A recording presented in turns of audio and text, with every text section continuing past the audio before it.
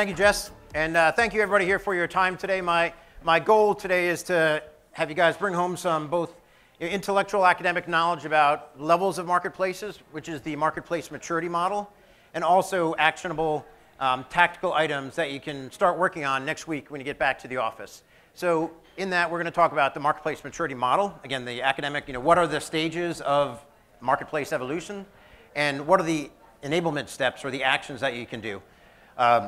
But first, let me just send one slide on McFadyen Digital, just give you some context of who we are and our background for this.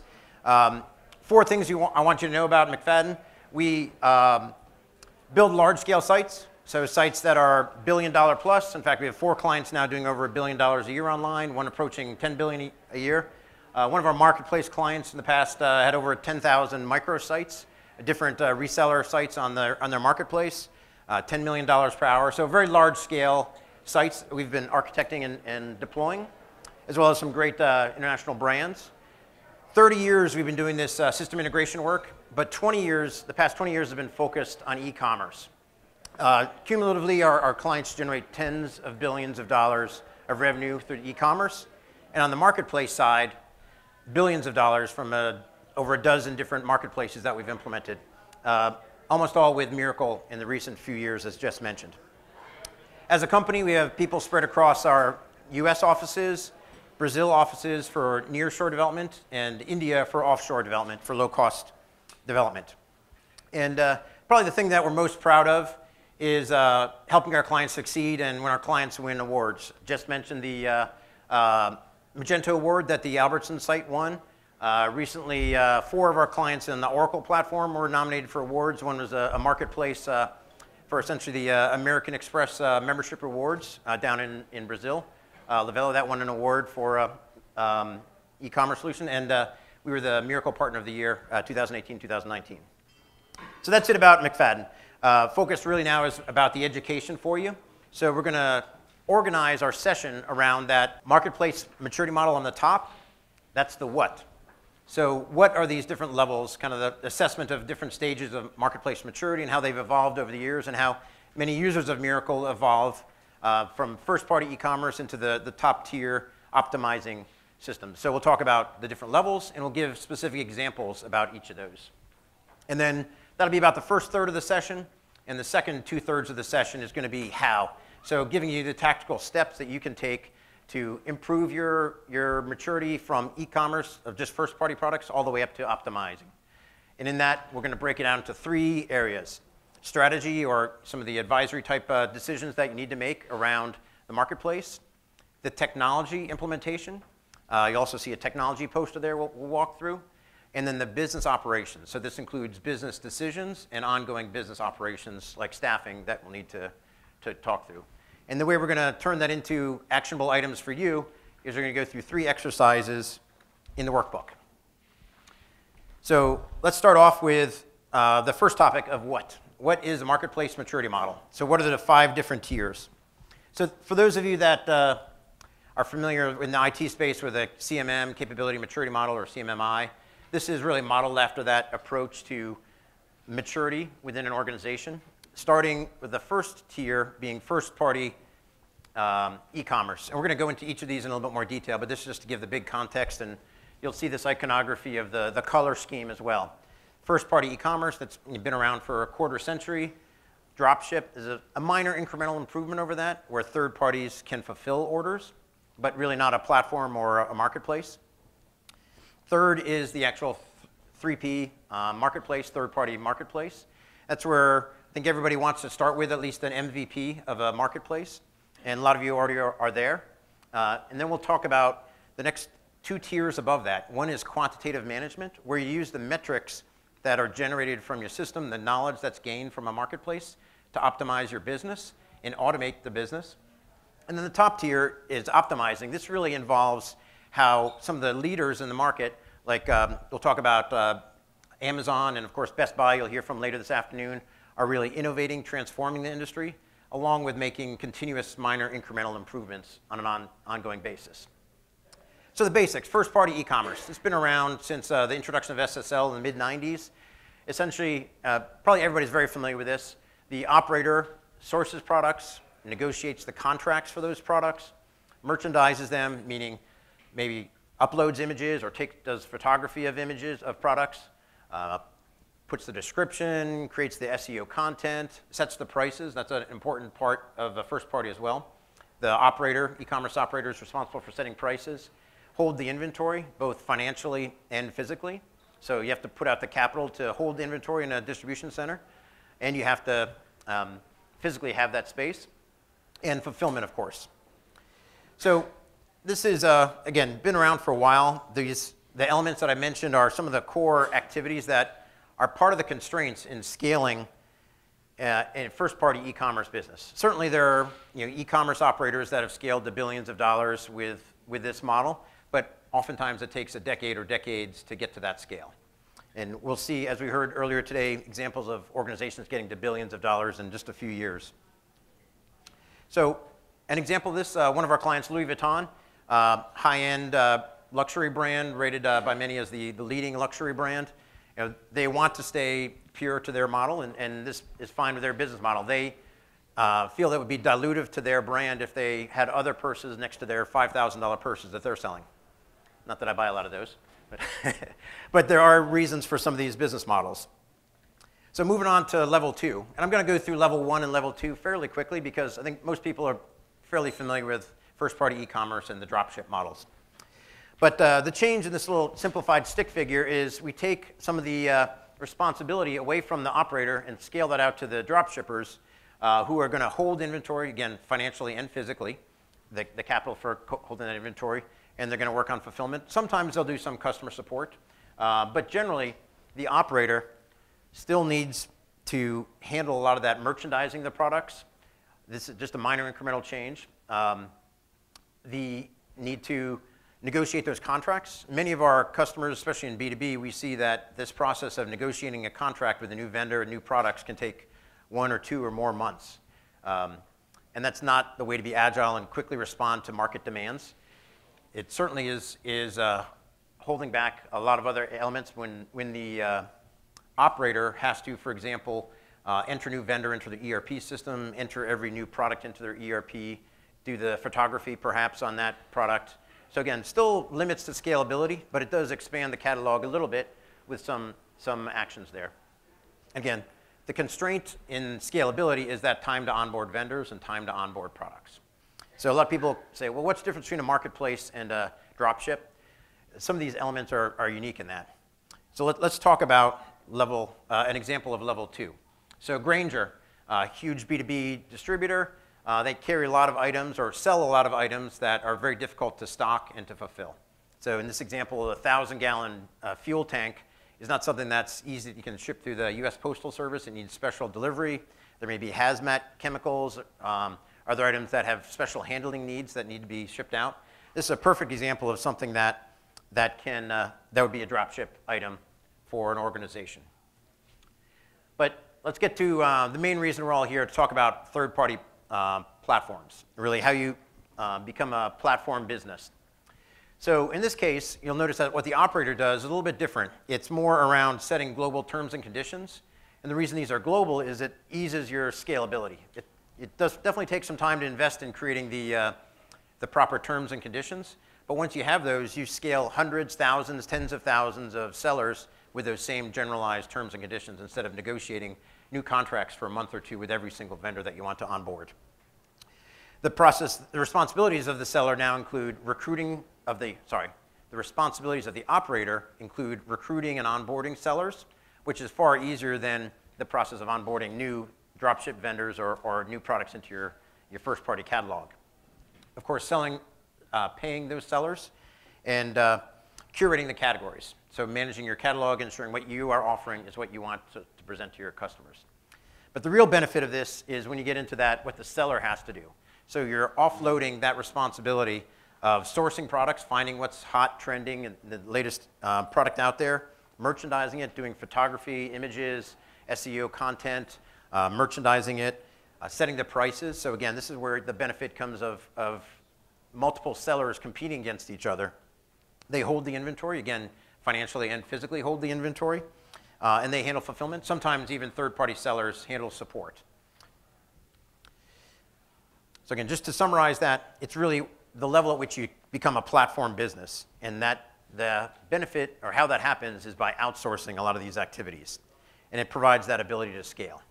Urban Outfitters, one of our past clients on the e-commerce side, is an example of this. Third-party marketplace enables selling watches and a variety of other products outside of the catalog that they keep as first-party products. Anthropologie was mentioned earlier this morning, today, and they're a sister company of Urban Outfitters. So where do you go from level 3? The quantitatively managed marketplace is one in which the numbers drive the performance of the business, both looking at the data, getting insights into that, both predictive and prescriptive numbers, as well as automating, using that data to automate what you're doing with the site. So again, the operator and the seller activities remain fairly similar, but it's a lot of this data collection using those numbers, automating some of the processes. So automating, I'll later give an example of how you can automate some of the seller management, promoting or suspending sellers based on that data that you collect from the system. Optimizing your categories, looking at the data and this is one of the benefits that Amazon has, is just think about all the data that they collect on the hundreds of millions of products that they have from the millions of sellers on Amazon. They get insights into that, and from there they know this is a great product that we should move into first-party inventory or maybe even private label something, because batteries are a category that is selling well and has a lot of margin. Optimizing commissions, automating the payments. So a lot of things can be automated to get you above that MVP marketplace. And again, just to summarize 2 things here. One, metrics are going to drive the business, those KPIs, defining and following those KPIs, and automating those processes based on the data. And again, this helps scale the business even further than just initially having the third-party platform. So talk about an example here. John this morning, or earlier today, spoke about the Albertsons site. McFadyen was honored to work with John and his team in launching this site. So it's as John mentioned, very much a sales site, but also a learning site for a laboratory to roll out, as he mentioned, the products to those 2,500 stores across the country. And what products are selling? What do people like? What are some ethnic foods or specialty spices or certain categories, wine, other areas that are highly desired? But it's an easy way to test things and roll that out to the 20-plus banners that Albertsons operates. And then the last tier that we're going to talk about in the what, the optimizing businesses, optimizing your marketplace. So it's hard to diagram all the different ways in which organizations optimize their business. We'll talk about that in a second with Amazon. But some of the sample examples could be adding a third-party services marketplace, not just products. So if you sell certain products and they're related services to that, so for example, IKEA, who wants to assemble all that furniture? So they bought a company called TaskRabbit, which is essentially a services marketplace. Started off with assembling IKEA furniture, but all kinds of other services are available in that marketplace, products plus services. This could be delivery, installation, maintenance, transportation, experiences. Airbnb is now offering experiences when you book a room or at somebody's home. You can also get cross-sold an experience in the destination city. Also, you'll see at the top the buyers can be across the globe as well. A lot of companies will first launch their third-party marketplace domestically only, and then in a later phase expand to international. So again, there are 2 elements in this. One is the continuous incremental improvements, so it can be tighter integrations with systems, but it can also be some of these transformative business models that we heard about. So let's take a look at an example of that. Where the leading edge innovation occurs. So I think later today we'll hear about Best Buy, who's definitely doing a lot of innovation as an optimizing company, but I'll go through just a few of what space permits on the slide of the ways in which Amazon is innovating and optimizing their business. Amazon and Walmart and others are starting to do fulfillment for the third-party sellers. So FBA is, some say, building a moat around their business where that makes it more difficult for competing marketplaces to get into their space. They, as we heard earlier, have started up an advertising business. Now the 3rd largest in the country behind Google and Facebook, but over $10 billion in just a few years of revenue from their advertising model. They have a services marketplace at home. If you need somebody to install a fan or a light switch that you buy on Amazon, you can get services on Amazon. They really pioneered the BOPIL, buy online, pick up in locker. So in this example, in a Whole Foods store, but they have lockers all across the country. They expanded into different categories. So the $13 billion acquisition of Whole Foods certainly got them into the grocery space, which is driving a lot of other innovation and transformation in that industry. But also Prime Now is shown here. Same-day delivery or within a few hours to your home, not just one day. Start off as 2-day, then 1 day. Now Prime Now is same day. They take their products that are rated 4-star or above and create a physical brick-and-mortar store to sell items that are 4-star in the 4-star store. Prime Day, of course, everybody's heard about that, coming up next week. Now it's 2 days. They did $4 billion in Prime Day last year. It was about 36 hours last year. Now it's 48 hours. They're expected to do $6 billion in this artificially created holiday that they made. Cross-channel. So on Prime Day, you'd get $10 credit for money you spend in your brick and mortar. So cross-channel promotions from brick and mortar to online. Amazon Business. This grew from $0 to $10 billion in 3 years. Who wouldn't like to grow a $3 billion business in 3 years? $10 billion in 3 years. Pretty impressive. Digital downloads, digital goods. They're now one of the leaders in music and movies. So they've really started dominating that space. I mentioned private labeling or private branding of our own goods that they notice are moving very fast on the Amazon marketplace. Not all their innovations stick or last forever. So Amazon Dash buttons, thanks. Were around for a few years. They just retired those. But they replaced that with conversational commerce, Amazon Alexa. Again, a pioneer in that, bringing out new technologies there.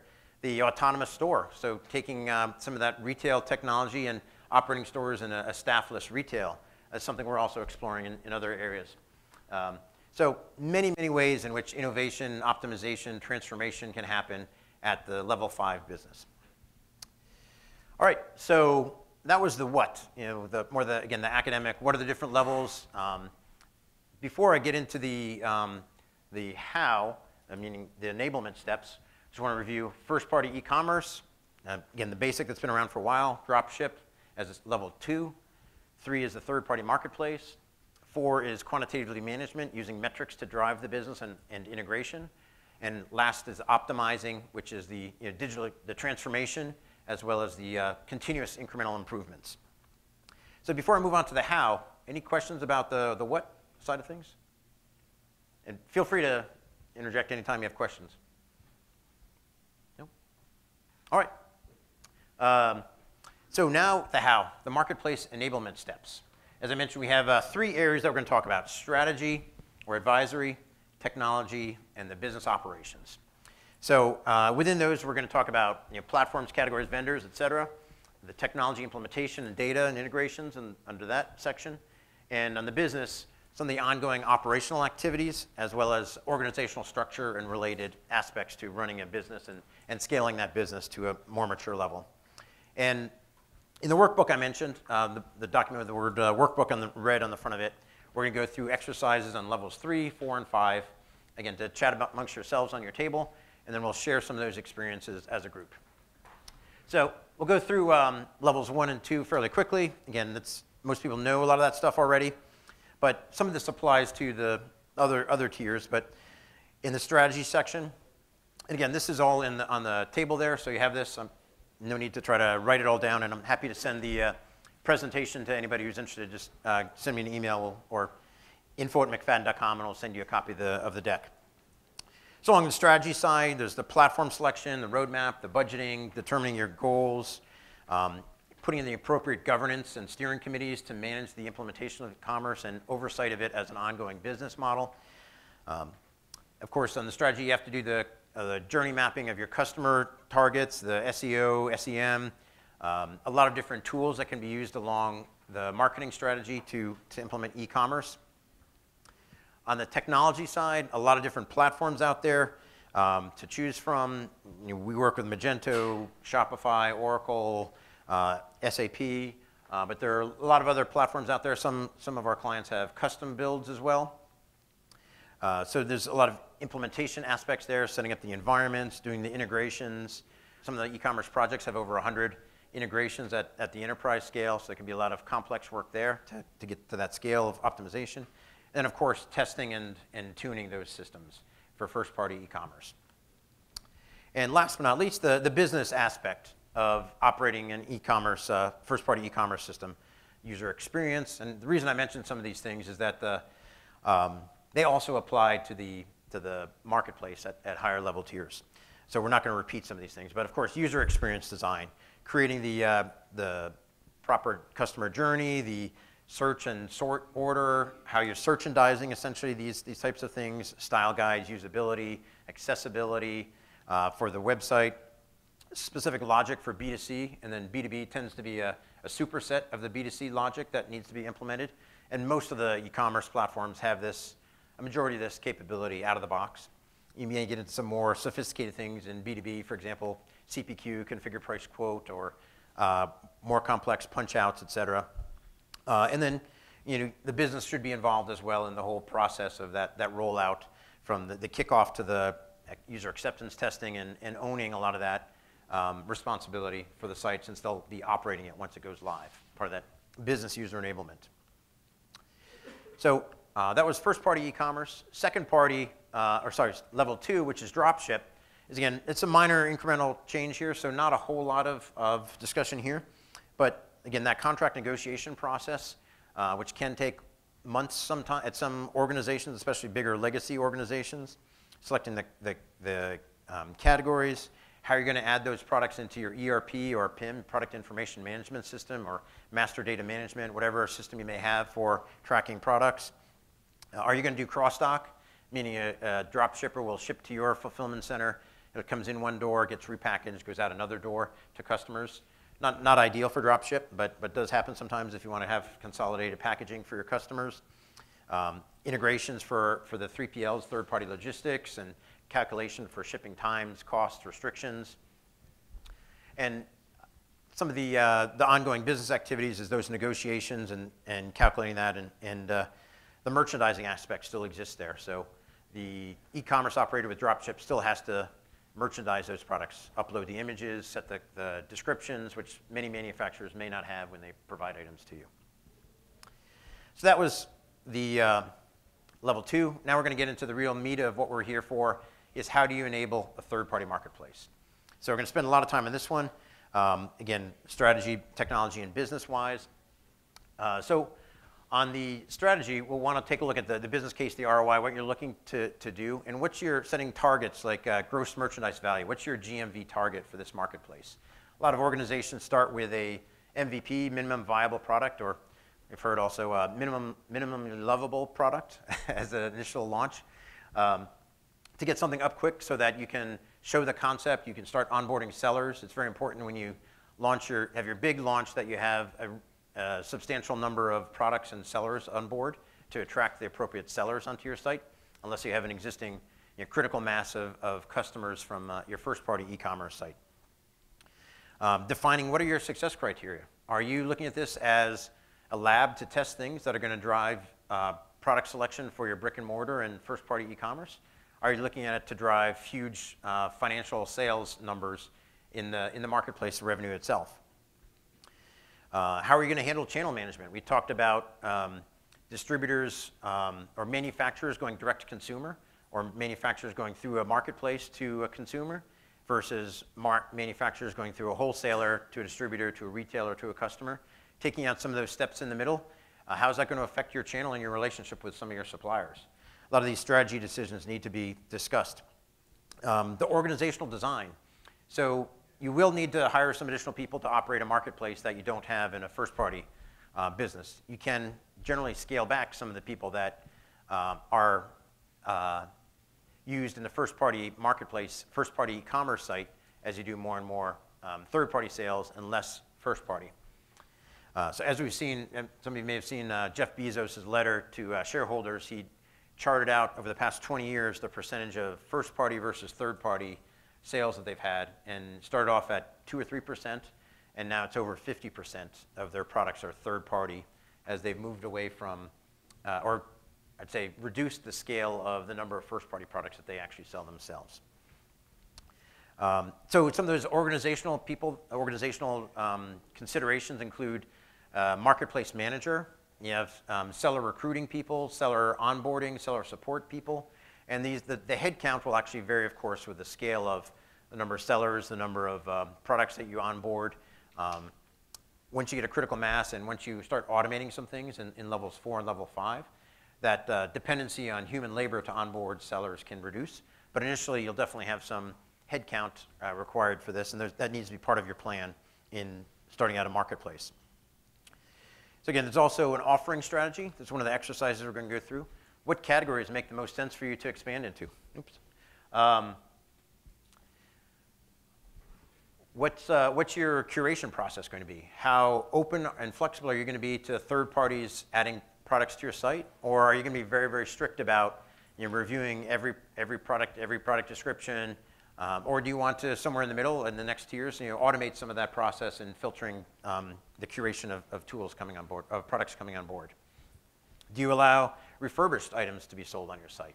A lot of these strategic decisions need to be made when starting a project. And then the financial aspect of what's your commission structure going to be? What are the different categories that you're going to charge? You can easily, if you just Google Amazon seller fees or seller commissions, you can see the commission grid that Amazon charges for different categories. And some are higher margin, some are lower margin. And then, of course, the tool selection. So there are 2 core elements you have to look into, and we'll talk about that in the technology section. So much like the e-commerce, we still have to do the environment setup. In the technology we'll talk about, you still have an e-commerce front end, and you have a marketplace system. So that's where Mirakl comes in as really driving the marketplace. But Mirakl is almost always tied to an e-commerce storefront or customer-facing site. So in here, there are going to be some user experience, user interface changes. So for example, your PDP, your product detail page, how you list it on third-party products that you are the only seller of will vary, as you may have multiple sellers of the same product. You may have different varying shipment costs from different sellers. You may have different inventory levels from different sellers. There may be different shipment times. You may have multiple sellers listed, different terms and conditions for that. Sellers have different ratings. Do you show 4-star, 5-star ratings for the sellers? So that's one of the pages, the listing page, PLP, product listing page, the checkout flow, the cart. A lot of different sections of the existing site need to be changed, as well as you'll create some new pages like a seller page. So if you want to see the story about this seller, what their rating is, if they have an interesting story, in the example of Albertsons, there's some organic and natural-based sellers that have a great story that helps attract traffic to their site. In the middle there, we can see the integration. So taxonomy is probably the most important first thing to work on a marketplace implementation. Taxonomy is the data structure for your categories and your products, and how that data is going to be shared back and forth between Mirakl and your e-commerce front end. So getting that right up front is very important, because undoing it or redoing it later is very difficult. And as unsexy as data is, it tends to drive a lot of the business at the upper levels. It's very important to get that data structure correct and set up appropriately. And a lot of other elements in here, like the tax calculation is an important one. The 2 integrations that are critical for a marketplace are the payment and the tax, especially with the evolving tax laws. So we need to do some configuration in there in addition to the integration. So configuring shipping zones, prices, categories, logistics classes, how are you going to track things. There's a lot of different configuration elements which are fairly easy to do, not too technical, but still a part of the technology implementation. And then for your first MVP, you generally need to do a lot of hand-holding for the initial sellers that are coming on board. We do generally recommend having a 1 or 2 major sellers that have large catalogs that can add thousands or tens of thousands of items to your marketplace. Because starting with just the small sellers who have dozens or hundreds of products, it's onerous to try to build up a meaningful catalog that's going to attract sufficient buyers to your site. So, and last, on the business side, we'll talk about some of the user experience changes that we talked about, the customer flow, how you're going to rank search results. So do you rank first-party products before third-party? Do you rank them by cost of the item? Do you rank them by cost plus shipping plus tax, or by shipping time, or by inventory level, or by seller rating, or some combination of all those metrics that you create a formula that weighs a number of different factors in there? On the business side also, we have to look at those terms and conditions I mentioned. These are important because it's part of the scalability when you can add hundreds, thousands of sellers with the same terms and conditions instead of negotiating individual contracts with each vendor or supplier. Getting that right initially, and that's going to be attractive to sellers to come onto your marketplace is really an important business process to define those T's and C's. And a lot of aspects of that are more legal or financial, the merchant of record and MOR, KYC, which is know your customer. Some of these laws to ensure you're not funneling money to fraudulent or terrorist organizations. There's a lot of liabilities in there that you wouldn't really think about with a first-party e-commerce site coming in there. And that comes into play with the payment provider as well. Some payment providers are not very friendly to marketplaces where it's a third party that's the merchant of record because of that same liability of KYC, know your customer. So a lot of these aspects need to be decided in the process of selecting a payment provider and a tax provider. So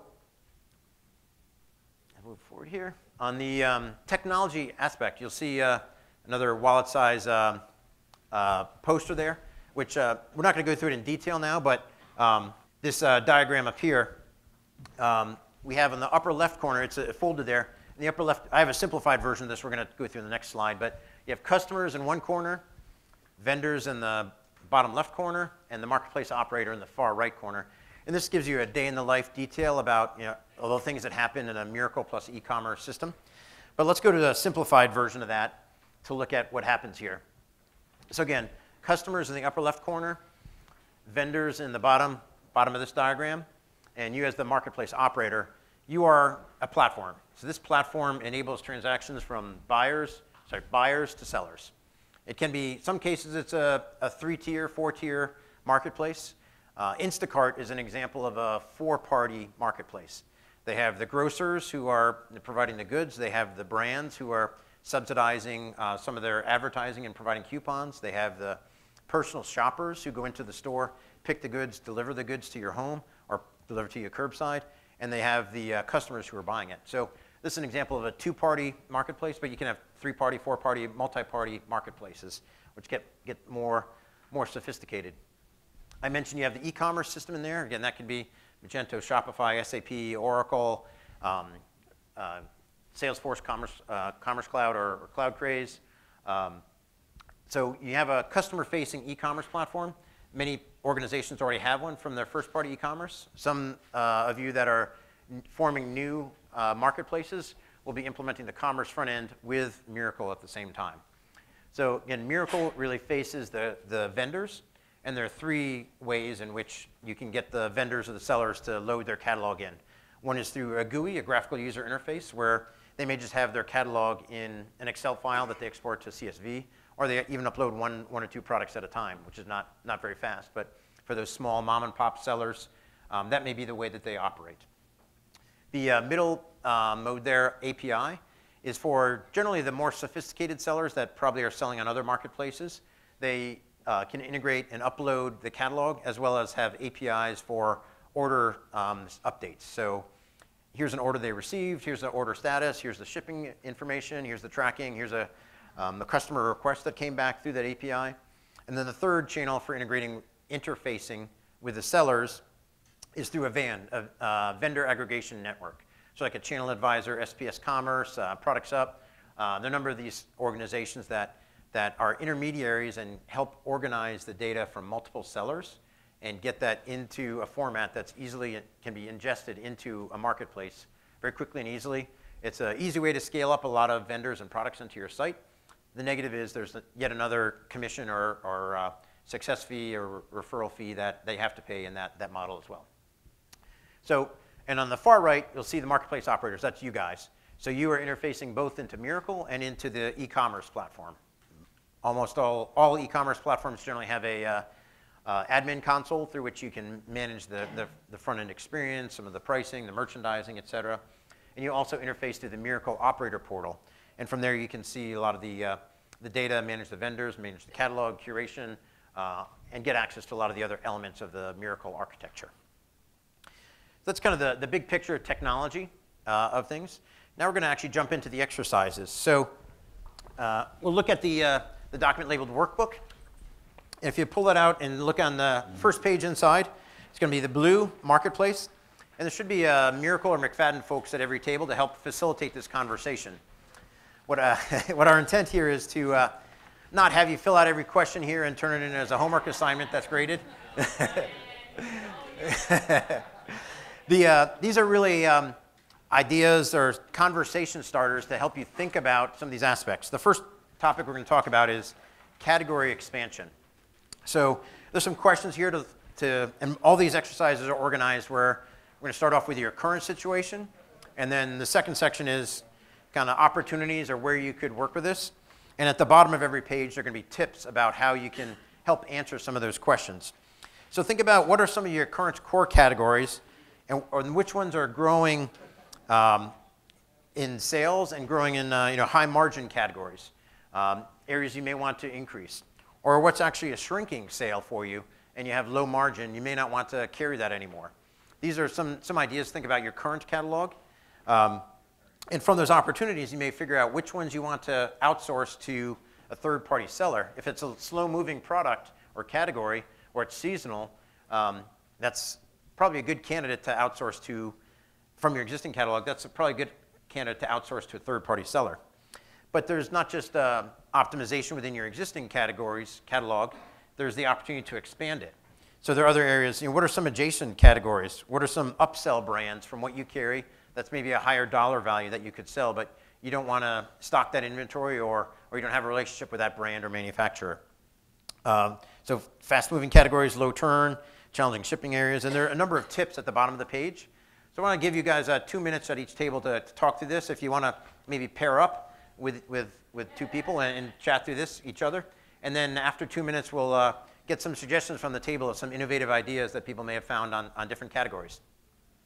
Let's move on to the next exercise. So on the next page is seller recruitment. The first page where you're looking at what categories, now who's going to sell those to your customers. So some of the ways of thinking about this are who are your current suppliers or wholesalers that you purchase from, or the brands if you're a distributor that you purchase from. What are some specific products, for example, that other sellers that you may perhaps have a drop ship arrangement with or that you see on other marketplaces doing well? Or what are some of the items that some of the sellers that you'll see on Amazon? So here you'll see in the tips some of the bigger marketplaces. You can search for certain products and see who are the sellers on those marketplaces. Or even working through some of the vendor aggregation networks to get information there. Searching for a product on Google or Bing and seeing who pops up there. So let's think about your current suppliers and who are amongst your table. Figure out who could be some other sellers that you could onboard to sell to your customers or other customers that you could bring onto your marketplace. So talk amongst yourselves for about 2 minutes and we'll get back together and hear everybody's feedback. So let's move on to, we have levels 4 and level 5 that we're going to go through the steps, or I'll talk about, and then we have some exercises. We're going to have to probably pick up the pace a little bit here to get to these last ones, but definitely wanted to talk about them. The data, so quantitatively managed. So a lot of companies don't have a shortage of data. It's really getting from that data into insights and automating things with that. So you can have huge pools of data. You get even more data when you have a marketplace, but making sure that you're leveraging that to the proper effect. First, the data's there, but actually getting insights, meaning what does this do, or getting predictions from that. So if I do A, then X is going to happen. If I do B, then Z is going to happen. If I do C, then Z is going to happen, for example. Getting that predictability to the next level of prescriptive. So, well, what you really should do is C, not A or B. That's the prescriptive side of things from the data. And then ideally, that data feeds into the system, which automates it. And we'll talk a little bit about how Mirakl can help you automate a lot of those processes in your marketplace. So a lot of different analytics in the exercise we'll go into. We list, I don't know, several dozen different analytics and metrics that you can track. Generally, the biggest thing on marketplaces is the number of buyers, number of sellers. And with the number of sellers comes the number of products. As I mentioned earlier, you probably want to start with some sellers that are going to give you a lot of products to get a meaningful critical mass to your marketplace catalog. But then, of course, GMV, gross merchandise value, is the key metric that a lot of folks track. But below that, there are a lot of different things in terms of seller incidents and fraud monitoring, cart abandonment, some of which apply to first-party e-commerce. But there's a whole new set of analytics that we're going to talk about in the exercise here about metrics for marketplace. On the technology side, there's some simple tools from Excel to the screens inside of Mirakl from which you can see the data.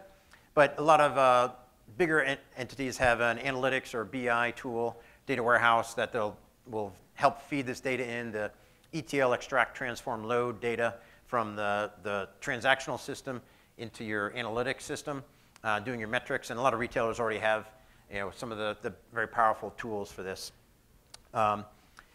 There's also within Mirakl a lot of automated seller management. On the next screen, I'll talk a little bit about that. So some examples of that, how you can manage those sellers based on automated data collection, data management.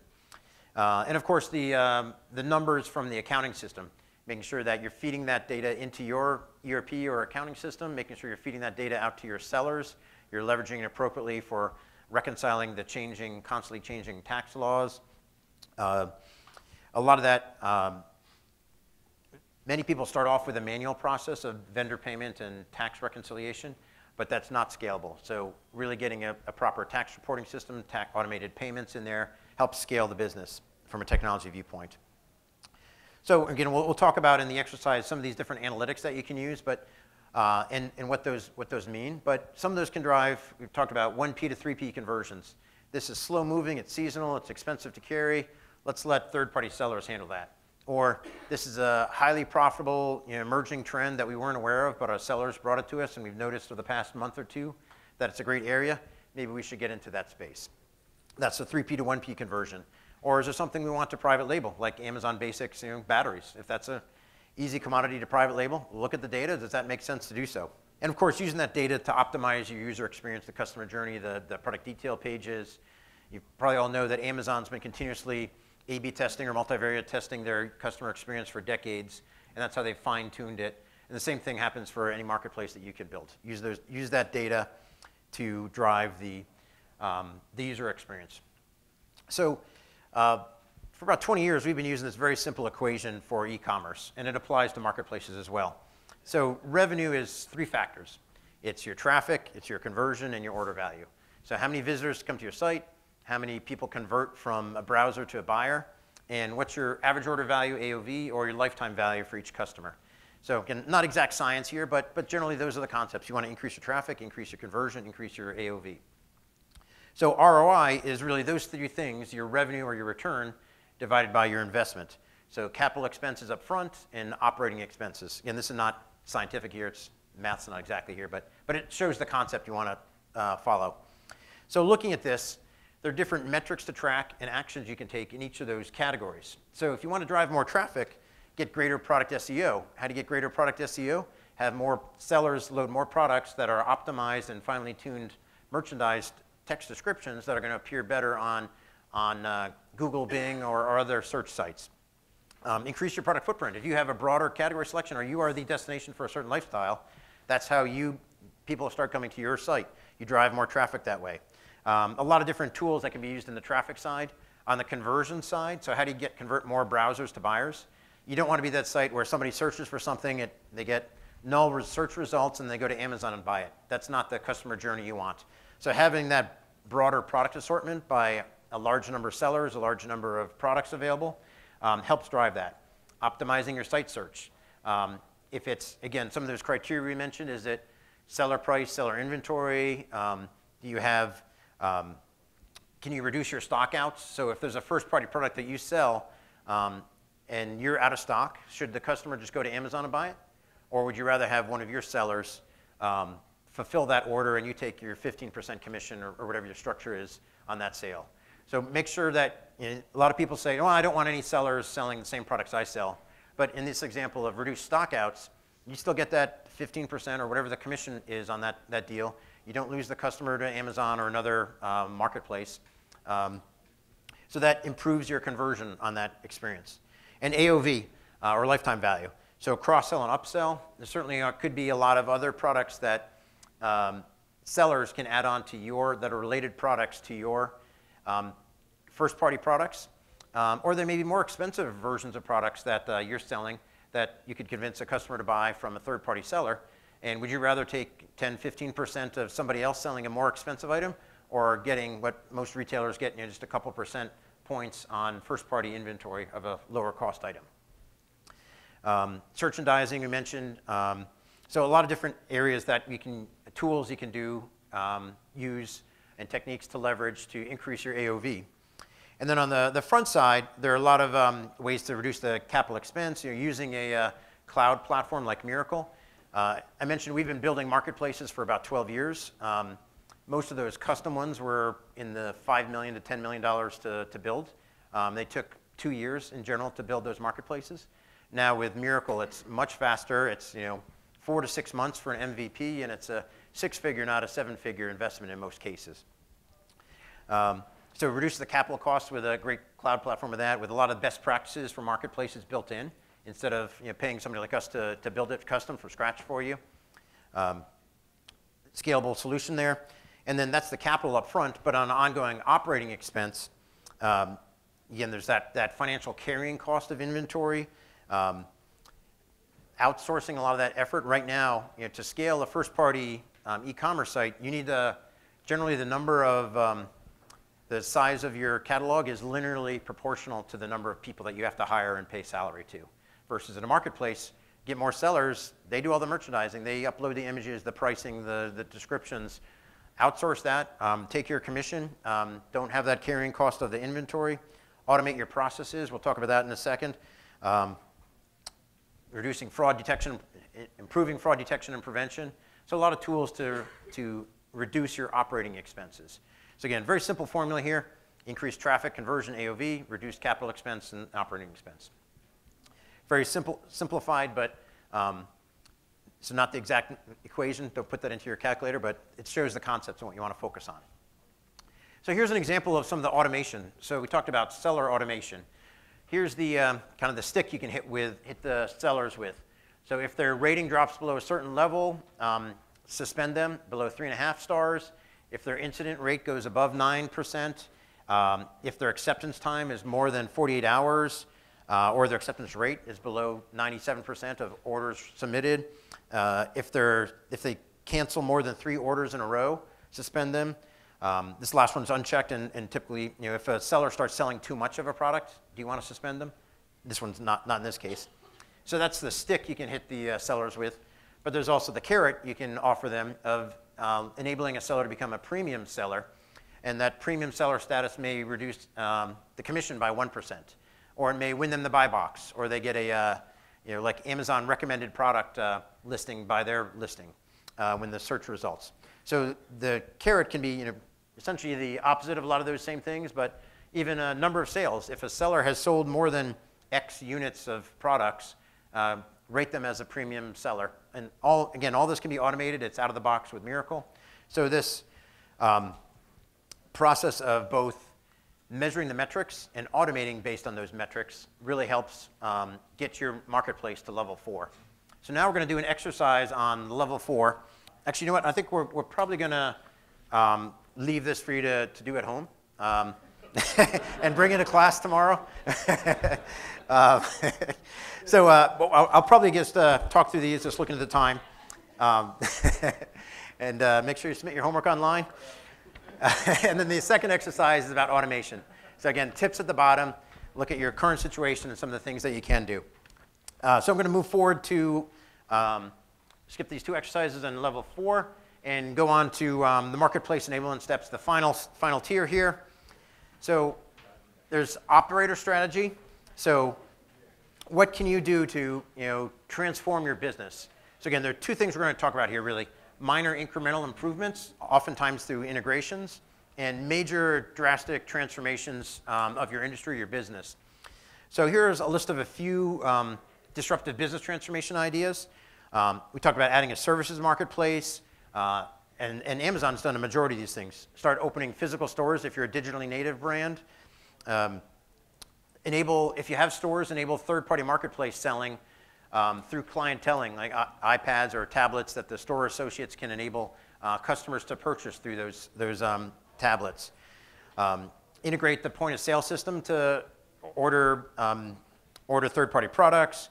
If you're B2C like Amazon was, open a B2B marketplace and grow to 10 billion in 3 years, or vice versa. If you're B2B, a distributor or manufacturer, start selling direct to consumer.